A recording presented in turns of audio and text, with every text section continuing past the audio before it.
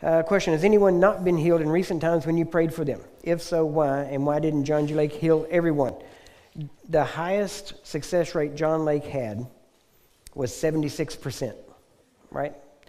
Now, that's a general overview, and there were some diseases that he prayed for that he had 100%, but then there are others that were different, and a lot of this we'll get into as we go along. Now, it says, has anyone not been healed in recent times when you prayed for them? Okay, two things. Number one, I don't know of any. All right? I don't know of any that were not healed. Now, if I did, I would have to answer you in another way. Okay? Because what I say comes to pass. Do you understand? Right? Now, if the Bible, and this is what we're going to get down to. Now listen, there's this. I was raised in a particular thought pattern, camp, whatever you want to call it, that people would get prayed for, and then when they didn't, if nothing happened, then they had to stand in faith for their healing. Sometimes we met people that had been standing in faith for 20 years. Okay? That's really not Bible. I mean, really the closest example you have of that would be Abraham, and that was a totally different situation, right? Faith works, and if you're in faith, it works. And now we've had to come up with a whole new terminology just so we don't violate what we believe. And we say things like, I believe I'm healed, but now I'm waiting for the manifestation. Okay, that's the same thing as saying you're not healed. Okay, I mean, I know what you're trying to do, but honestly, at some point we just have, and it got to the point in the group I was with that you couldn't even admit if you were sick because people would put you down because you made a wrong confession, right? Now, I don't go that way, right? Now, do I talk sickness and death and defeat? No.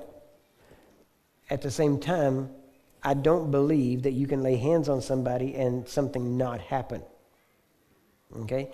Now, the Bible says you lay hands on the sick and they shall recover. So, bottom line, that's it.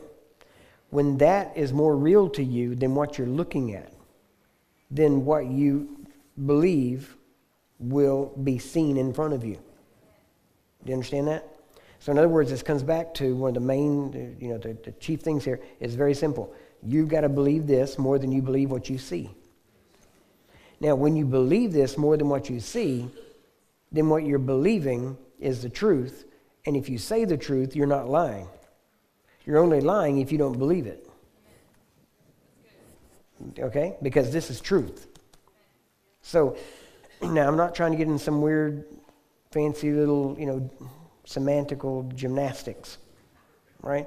I don't believe in that. I believe you lay hands on a sick, power of God goes into them, they should be healed.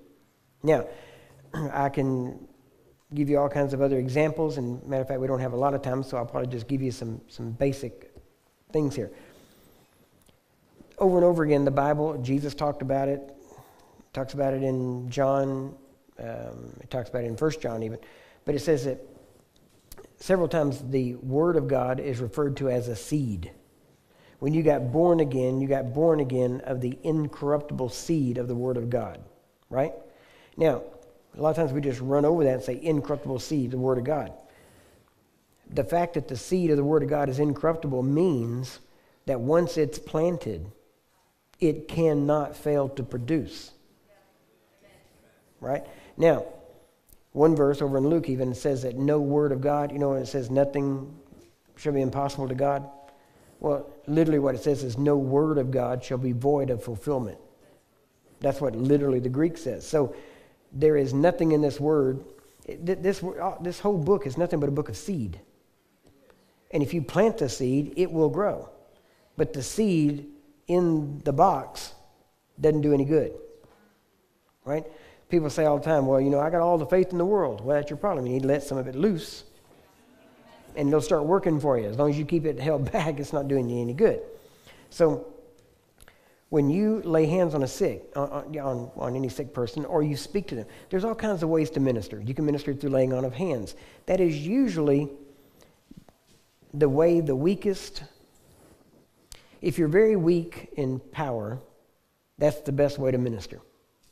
Okay? Because that's the most direct way where they get the most from you. The higher level is to be able to speak. You speak a word and it happens, right? You speak healing to them. So you speak the seed. That's a higher level. Whatever works, works. Now in Mark 16 it says believers lay hands on the sick and they recover. People say, well, why would Jesus tell you to do the lowest form? Because the laying hands on the sick also signified to the sick person who you were doing it and in whose name you were doing it, and it was a sign. Mark 16 is for a sign, right? The problem in the church is we have turned healing from a sign to a reward. Healing is not a reward. So don't think of it in terms of, well, if I live right and do enough good, God will heal me. No, you just moved away from God healing you because you're trying to establish it on your own righteousness rather than on the righteousness of Jesus Christ. All right? Now, we minister healing by grace.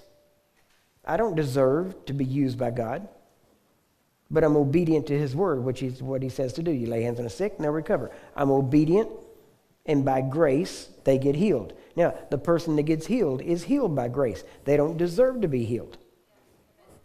Okay? But by grace, they get healed. So whether you need to be healed or whether you're ministering healing, it's going to be by grace. It's not going to be by your works. You can't fast enough, pray enough, do enough good works, tithe enough, or anything else. Do you understand? Two things we'll notice. And I don't know how we're doing money thing here because I don't keep up with that stuff. I don't know. Okay? I know generally you do offerings and things like that, and that's how we do it in the States a lot. But the point is this. Saturday night when we do the healing service, regardless, and I say this, technically I can't override it, but I'm saying as far as I'm concerned, for about the last 4 years, during our healing services, which is usually our biggest crowds, we do not take up offerings. Right? We do not take up offerings.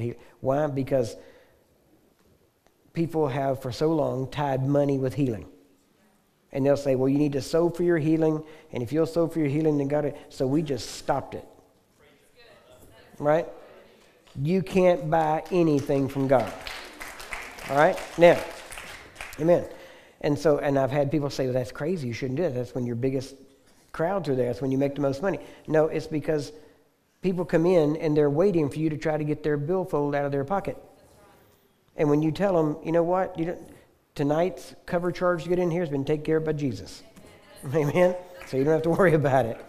Now, the other thing is, too, if you send me a check or you write a check out or anything, whatever, I don't care what you do with somebody else. If you send it to me, please don't put in the memo for healing.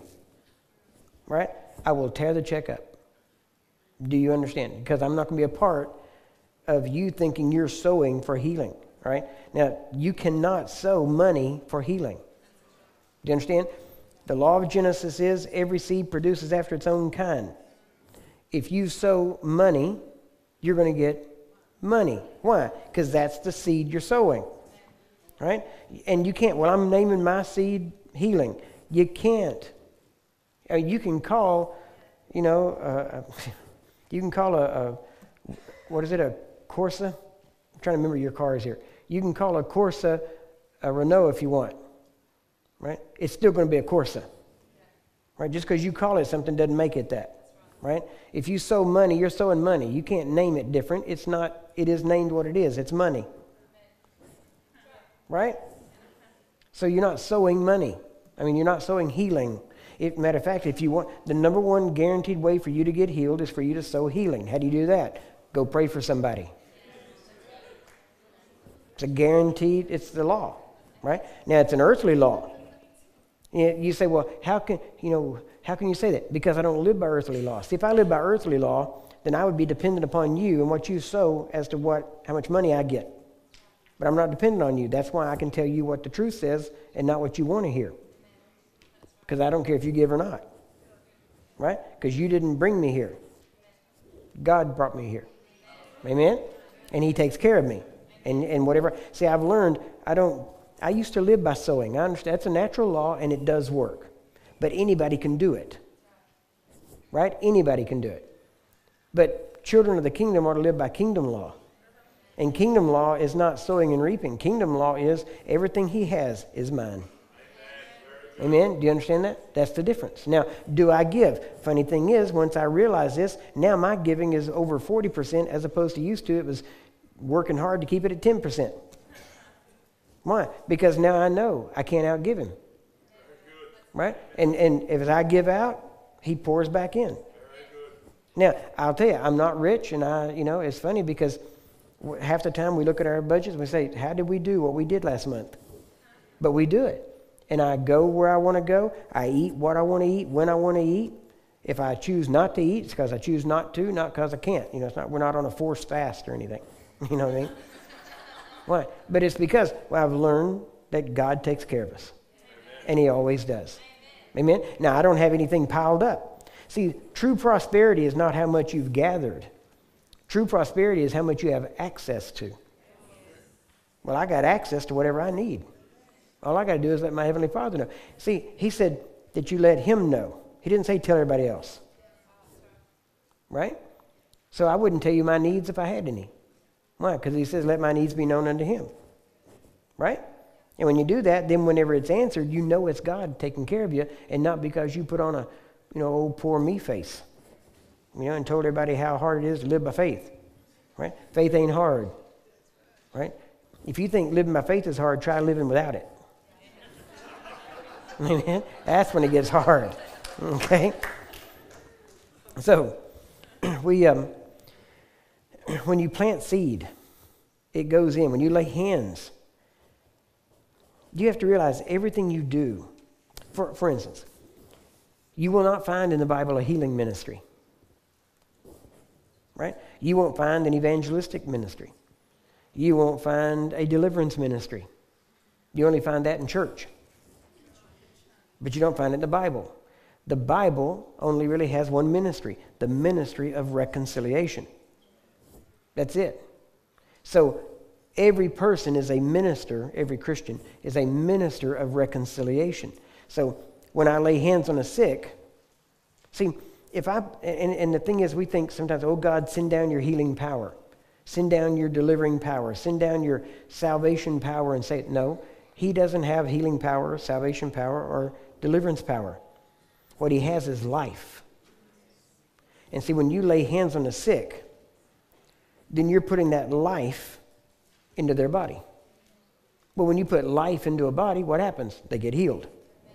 Right? So when you put the life of God into a person's body, you are reconciling their body. You know what reconcile means, right? I mean, it means to make two people who are enemies at peace. That's one thing. But if you reconcile your checkbook, what does that mean? That means that you take your bank statement and you take your checkbook and you look and you say, okay, they say I spent this and here's what. So what are you doing? You're making sure they both say the same thing, right? That's called reconciling it. So if we have the ministry of reconciliation, our job is for us to bring the life of God into a person's body so that their body says the same thing God says. Right? So now if I reconcile their body, if I put life into their body, I'm reconciling their body. But if I put the life of God into their soul, that's called deliverance. What am I doing? I'm making their soul say what the Bible has said. In other words, I'm making their soul, when I look at their soul, because I put life in it, now their soul looks like what the Bible says their soul is supposed to look like, which is right. Okay? And whenever I put the life of God into a person's spirit, that's called salvation. But it's all life, right? See, we plug in an electric cord. Maybe it's to a heater. What do we get? Heat, right? I plug in my laptop. What do I get? Do I get heat? No. I get the power to work the laptop, right? Well, it's all electricity, but it has different manifestations. But the manifestation is based upon the need that I plug into it, not on the source. You understand? So the source, he says, if you have Jesus Christ, you have what? Life. He didn't say you have healing. He didn't say you have salvation. He didn't say you have deliverance. He says you have life. Now, when you have life in you, For instance, today we hear all kinds of, well, Jesus came to give you abundant life. No, he didn't. That's a lie. He didn't come to give you abundant life. You understand? He said, I've come to give you life, and that more abundantly. See, there's a difference. See, drug dealers have abundant life. Abundant life is cars, houses, money. See, that's abundant life. But Jesus didn't come to give you abundant life. He came to give you life, and that in abundance. See, a drug dealer can have an abundant life, but he can't have life in abundance. You understand? See, I've got life in abundance. You know what that means? That life in abundance is enough to keep me well, and I got so much of it, I can give it to you. That's life in abundance. Amen? And when I put life into your body, you get healed. And I put life into your soul, and you get delivered. And I put life into your spirit, and you get saved. Amen? So, in other words, quit trying to always grab for the gift or this thing or that thing, and just have life. And when you do that, everything gets easy, because then what everybody needs, you got it. Right? You don't have to send them down the street. Well, that's not the gift I work in. No, you're to grow up to look like Jesus, and he helped everybody. Jesus didn't have to send anybody anywhere. Amen? So, you just give life. Now, when you put your hands on somebody and life goes into them. Now, the Bible says that a man can only give what he's received. Now, you've given life. Matter of fact, over in Ephesians, let's run over there real quick. I'm trying to watch my time here so I can send you out. But I just want to touch this with you real quick. In Ephesians chapter 3, just see something that usually people see.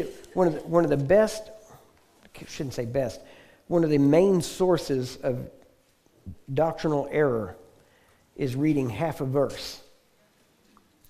More doctrinal error has been birthed out of reading half a verse than probably any other one thing. Okay? Read the whole verse. If you're going to quote it, quote the whole thing, preferably. Okay? But in Ephesians 3:20, now you know this because it says, now unto him that is able to do exceedingly abundantly above all that we think or, ask or think. How many times have you heard that? Oh, God can do exceedingly abundantly above all we can ask or think. And then we stop right there. That's not what that verse says. It says, now unto him that is able to do exceedingly abundantly above all that we ask or think, according to the power that works in us. So, can God do exceedingly abundantly? Yeah, but he does it to us according to the power that works in us. Right? It's not that he just does it. He does it according to the power that's working in you. So you have power in you, but that power has to be working in you. It has to be effectual. Now, he tells us that by the acknowledging of every good thing that is in us in Christ Jesus, we make the communication of our faith effectual. Right? So that power that's in you, the way that your faith is that power, then the power that becomes effectual in you or working in you is by you acknowledging every good thing that is in you in Christ Jesus. So that's one of the problems I have when people live in the Old Testament or live even in the Gospels, because that wasn't to you. Do you understand? John said, I wrote this so that you might know that Jesus is the Christ.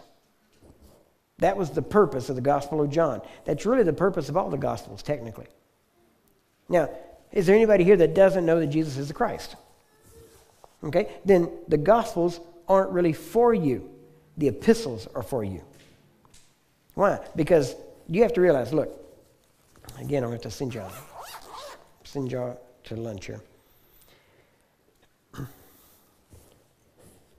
If you read, let's say you go into the Gospel, you go to Matthew 8, or in Mark, any of those, it's just healing after healing. Matthew 8, healing after healing, just constant. And you go there, and let's say you're sick. You got something going on in your body. And you read how, you go someplace, you read about how the one with the issue of blood said in herself, if I but touch the hem of his garment, I'll be made whole. And you think, okay. And see, that's been our problem, is we have taught people to get healed that way. And you go there. Now, if you're sick, you read that, you'll say, okay, I'm sick. Oh, okay. And you'll notice in every time it talks in any story about healing, you got usually 3 or 4 people. You've got the sick person. You got the disciples.